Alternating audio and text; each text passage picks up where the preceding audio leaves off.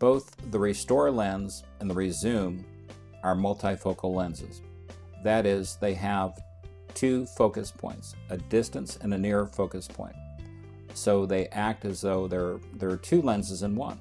The ReZoom lens is unique in that it will correct you well for distance, and it gives you a very good intermediate vision, so computer distance.